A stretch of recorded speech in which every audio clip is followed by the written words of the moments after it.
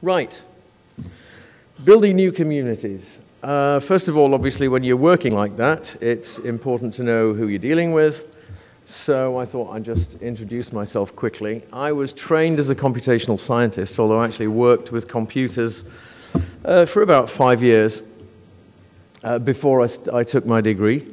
I'm a Yorkshireman. In Yorkshire, we say we've got long pockets and short arms. It's not that we're mean. It's just that we're careful with our money. And I've been involved in community development in information technology for quite a long time, most recently with the Python Software Foundation. And one of my special interests is trying to make communities more diverse.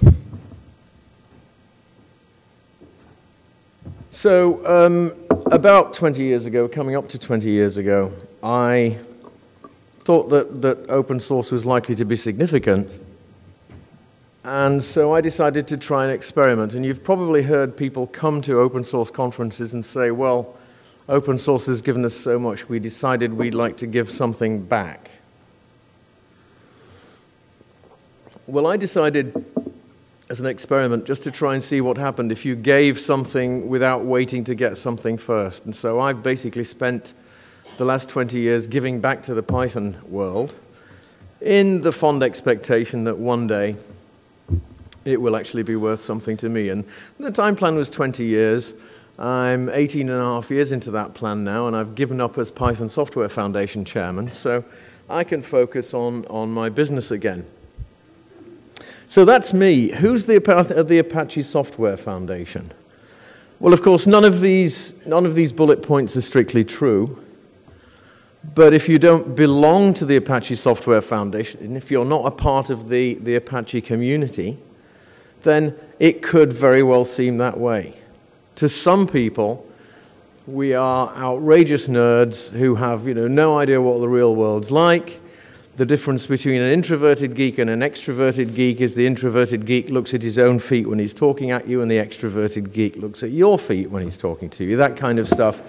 Very, very commonplace misperceptions of geeks. So I did just want to underline at the start of these remarks that I'm not either a member of the Python Software Foundation or, of the Apache Software Foundation or the Apache community. So I have to confess that some of my remarks are likely to be based on ignorance, and I just wanted to make that clear. So I'm perfectly happy to stand corrected at any point if people have information that I wasn't privy to.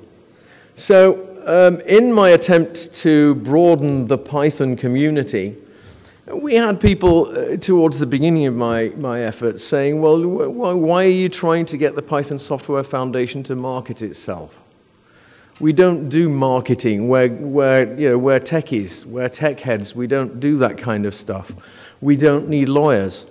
Of the three remarks that I've bulleted up on the screen there, the worst one, unfortunately, was a remark I was forced to make when we had a disastrously expensive PyCon one year due to a severe downturn in the economy. And if we hadn't actually had to defer those trademark applications, then we wouldn't now be involved in negotiations with someone who was trying to register a Python trademark in the UK. Fortunately, it does look as though that issue is going to be amicably settled, but it would never have arisen had we been able to go forward and reserve those trademarks. So that's, of course, one of the things that foundations do. A part of the intellectual property of the Apache brand, if you like, is the very name Apache and the feather symbol. And it's simply a matter of fact that in trademark law, if you're not seen to zealously look for abuses of your trademark and defend them, then your trademark can actually become effectively public domain. That happened, for example, to Xerox, which became effectively a generic name for copying technology, and Hoover became a generic name for vacuum cleaners. So, in this world, people are going to think things about you, so it's up to you to decide. Are you going to try to direct those thoughts, or are you just going to let people choose to think what they want to do? And I think some of the confusing things that might be confusing to outsiders, certainly it's the case in the Python world, is people don't really understand the relationship between the Python Software Foundation itself and the much, much larger Python community. I think at the moment the Python Foundation, Software Foundation has maybe, if we're lucky, 250 members at most. And yet the worldwide Python community is in the hundreds of thousands now. So how do we claim to be representative of a community that size? And how do we actually exercise any kind of leadership over that community? These are very important questions. And the easiest way to try to project a message, particularly when you're trying to project that message through a root and branch community, is to start with clear values. If you can communicate your core values effectively, then people know instantly, simply by referring to the values, what the right course of action is in certain circumstances. And of course, it also means that you're more likely to be perceived in the ways that your core values indicate you'd like to be, and it makes it easier to actually communicate the fundamental purpose of your existence. And it isn't easy to manage perceptions, and it's not something that you can do in a year even, or 2 years. You can't turn on a dime. And when I was thinking of how I could make that clear, I was reminded of the story of the college lawn. I don't know how many of you have been to Cambridge in England, but some of the colleges there, and I believe Magdalen College in particular, have wonderful, wonderful lawns, these huge expanses of dead flat grass, many of them with majestic trees standing in the middle. And the story is told of how an American tourist was talking to the groundsman at one of these colleges, and he said, you know, I'd really like a lawn like that. He said, is it difficult? He said, no, sir, it's not at all difficult to make a lawn like that. He said, oh, how do you do it? He said, well, first of all, you level the ground and you plant your seed and you let it grow a bit and then you roll it. Yeah. He said, and then you mow it. Yeah. And then you roll it again. Yeah. And then you mow it again. Yeah. And if you do that for about 300 years, you get a really nice piece of grass. So some efforts take a long time. And the parent company of the Open Bastion, which is the company that's producing this, Holden Web, even when it was only a one-man business, it managed to get a Google page rank of 5 for its website. And people used to ask me how I did that. And it's a very similar story, really. What you do is you make sure that your website and your name are in your email signature, and then you spend about 8 years making approximately 200,000 contributions to various different technical news groups where you're helping people with their problems, and lo and behold, all of a sudden there's this mesh of web references pointing to your website. So you can change perceptions, you can adjust perceptions, but you can't expect it to be a quick job. And when it comes to building community, my Brazilian friend Enrique Bastos said it very well. He said, really, the goal is not, if you want to build a community, the best way to do it isn't to just try and do that as an abstract affair.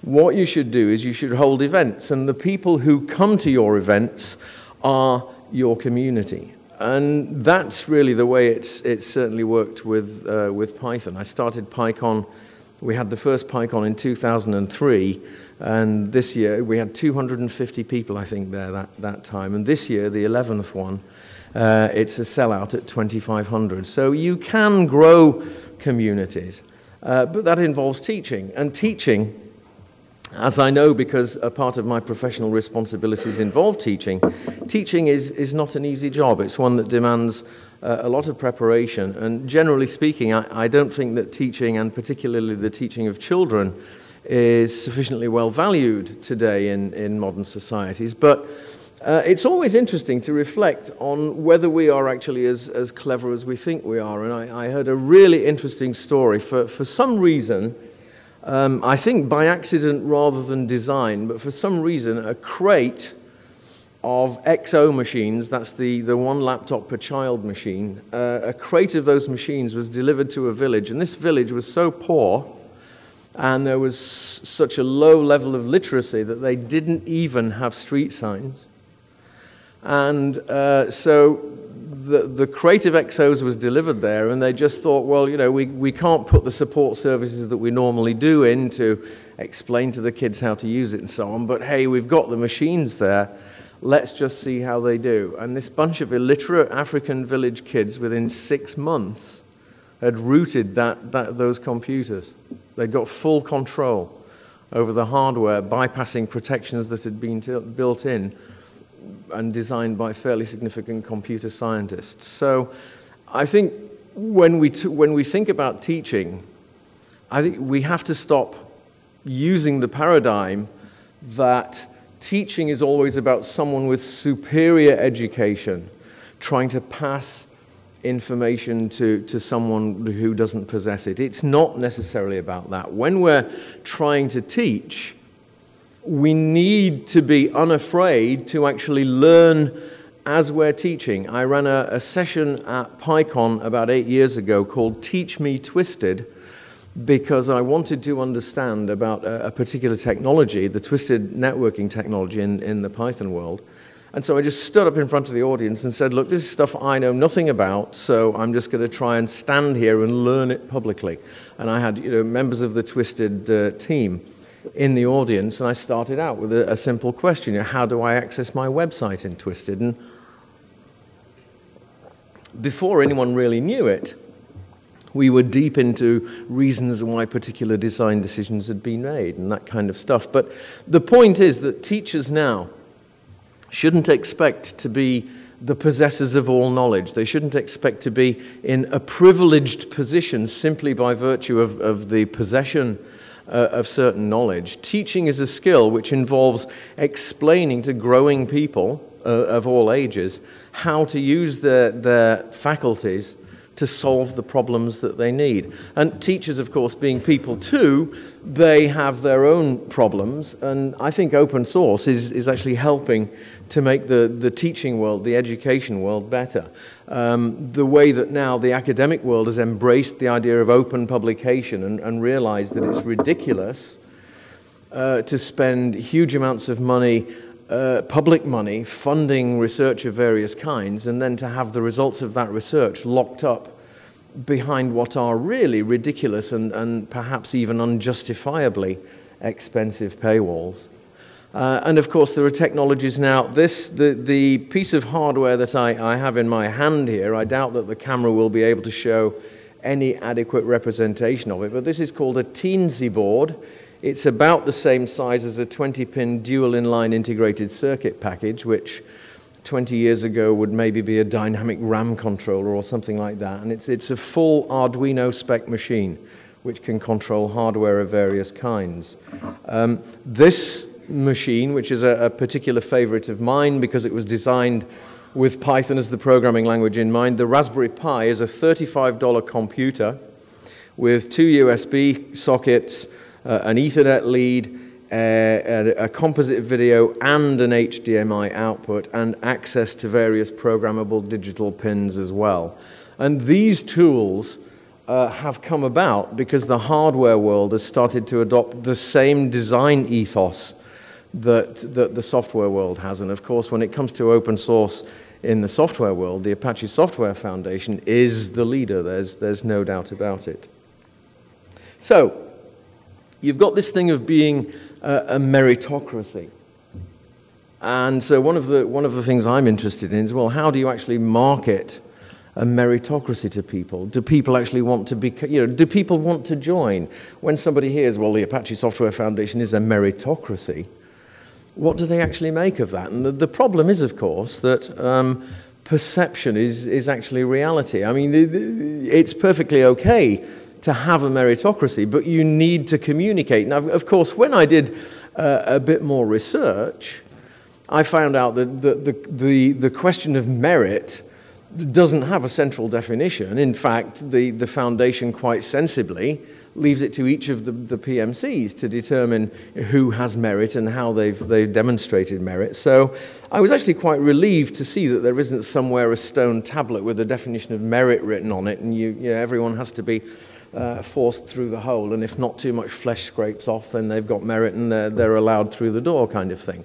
And I think that the foundation's done extremely well to get these, what is it now, 180 projects, something like that, if you include the podlings, all these projects going. But at the same time, I have to wonder, because I know from my own experience in the Python Software Foundation, it's sometimes difficult to do necessary things without administration. I have to wonder if maybe the foundation isn't a bit light in certain areas. And I do know in the software world, the things that tend to get dropped on the floor are the things that nobody really wants to do anyway. And the open source world's really convenient like that. Nobody can come and say, well, you've got to do this then.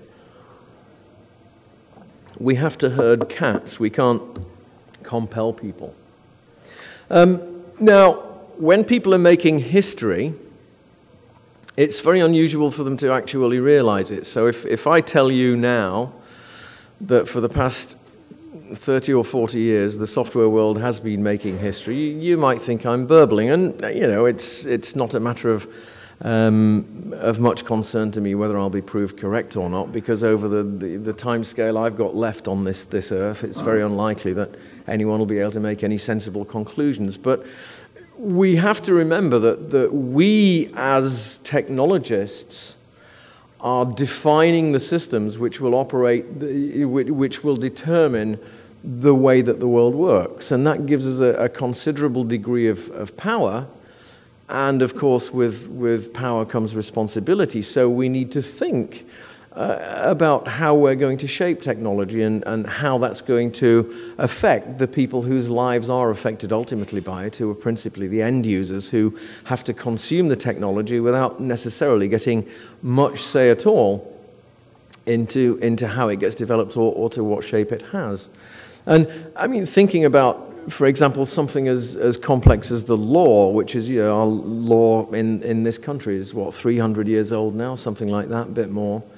If we ever had a piece of software 300 years old, of course, we'd probably think it need refactoring. It was interesting to hear what the panel said about a piece of software with a lifetime of 50 years.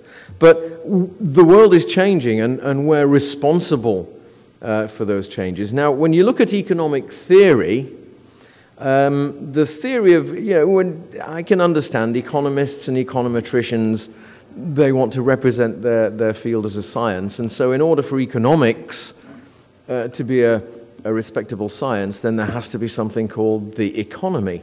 But in actual fact, I've been reading a book recently called Debt, the First 5,000 Years.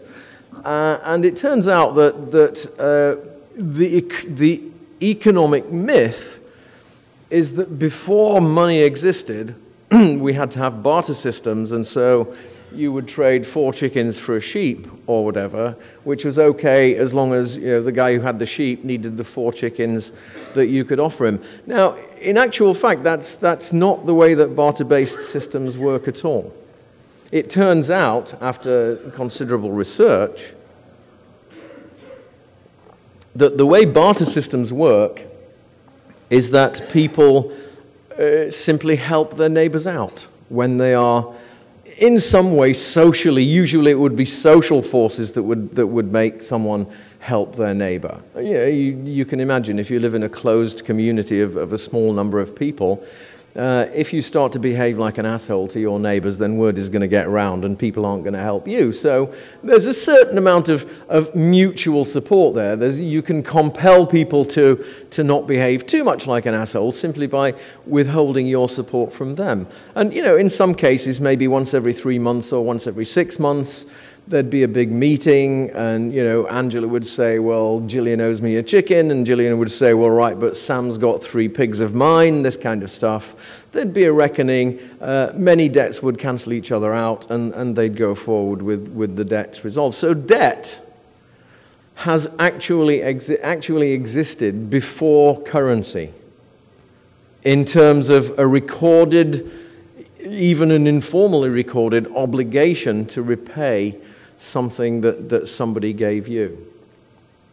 And if you want to think about it in that way, and if you want to think about your contributions to open source as having value, which I think, having just listened to the business panel, we should all be convinced that it does have value in economic terms. But the problem is that we live in a completely dysfunctional world. And it seems to me that the governmental systems that we are ruled by are completely antiquated and they're not using appropriate technologies. I've spoken to a couple of different teams who've worked with lawmakers to codify legislation. And they all say that the processes that are used are arcane, they're antiquated beyond belief. In some legislations, there is no canonical copy of the codified law. They simply have to go back through several revisions to get to the original law, and so on and so forth. Now, that gave rise to a blog post called Refactor the Law, where I maintained that, if we had a piece of software that had been put together the way the law has been put together, give your local congressman $10 million and you can get your own subroutine that always returns results in lowercase, that kind of stuff. If software was constructed the way law was constructed, then we wouldn't be running computer systems at all, frankly, because it would just be hopelessly complicatedly subject to the laws of unintended consequences, just the same way that, for example, the tax code is frequently. So the Apache Software Foundation may not realize quite what it started by being the first open source foundation. But you have got the power by virtue of your ability to build these amazing technologies that allow us to construct systems that can effectively do things far more complex than could ever be controlled manually at even a significant fraction of the volume that data is being handled nowadays. And there are some interesting changes as well. I personally feel that Open Office is going to be very interesting for the foundation, because suddenly you have a project with a very large user base, almost none of whom are primarily technical. And so it's going to be interesting to see how the foundation decides to try to interact with those people. So the open source world has a lot of good things that it can say about itself. And we're living in a time where I think a lot of people fear change. And obviously there are reasons for them to fear change. I mean, change brings uncertainty, and people don't like uncertainty. It doesn't allow them to make plans, that kind of stuff. So not only that, but people fear change, I think, as well, because their circumstances, their material circumstances have, in many cases, been becoming worse with every change, and so they see further change as making things worse. And I think the issue today for democratic societies is to try to engage the citizenry. At the moment, it's in vogue to complain about the political process, but yet, even though we claim to be a representative or Republican democracy or whatever, we claim to be a system where voter input is a significant factor in the ruling process. Nevertheless, people don't feel that just voting once every 2 or 4 years is actually giving them any say in what happens. And I think that the way people's lives have changed well justifies that. So Sarah Novotny, who, if you don't know her, is one of the co-chairs of OSCON, wrote a couple of years ago that we must challenge the idea that if someone really wants to use a piece of software, he or she will be willing to slog through half-written documentation, the actual code base, and an unkind user interface. And she's right. One of the challenges is, as you can think of the market as we used to when I worked at Sun Microsystems a very long time ago now. I was badge number 1532, I think. But there, the market was presented to us technical types as being a pyramid with the early adopters at the top, the people who would pay top dollar for the latest technology because it would allow them to improve their process, make more profits, whatever. And, finally, down at the bottom of the pyramid, you enter the mass consumer market.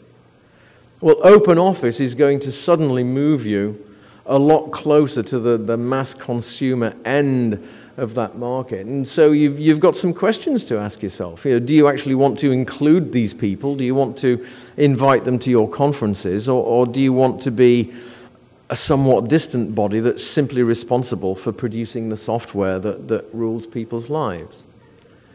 And a very interesting topic when we were planning this year's ApacheCon was just exactly what concessions we would make to speakers. And I think it's fairly readily understandable as a conference organizer that if I can't attract speakers to the conference, then I'm not going to be able to attract anyone else, right? If you've got non-entities as speakers, people who don't know their stuff, if we can't get people to submit talks, then we'll not have much of a conference. And yet I find that attitude to be so at odds with the attitude of the Python world that I thought I would like to at least start a discussion this week where you could actually get at me and let me know your feelings directly, just to see what the difference is between the Python world and the Apache world. In the Python world, the general feeling is that the right way to go is to have as inclusive a conference as we possibly can.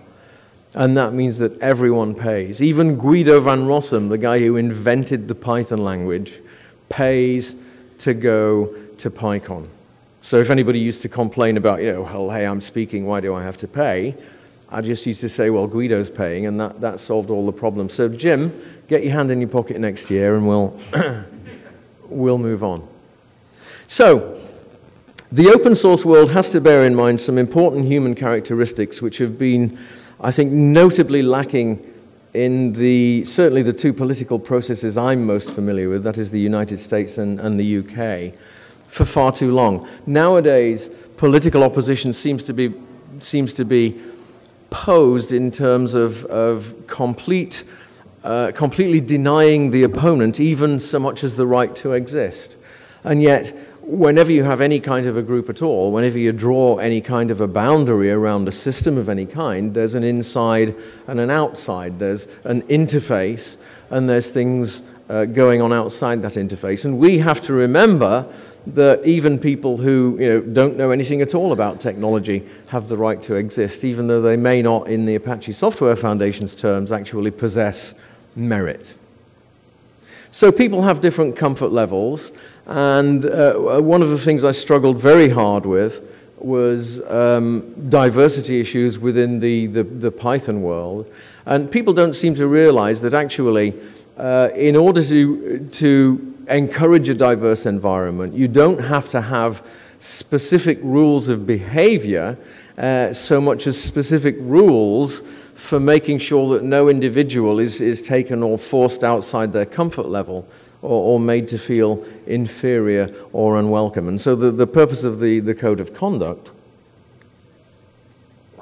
is simply to explain to people that some behaviors will be unacceptable and there are ways for dealing with them.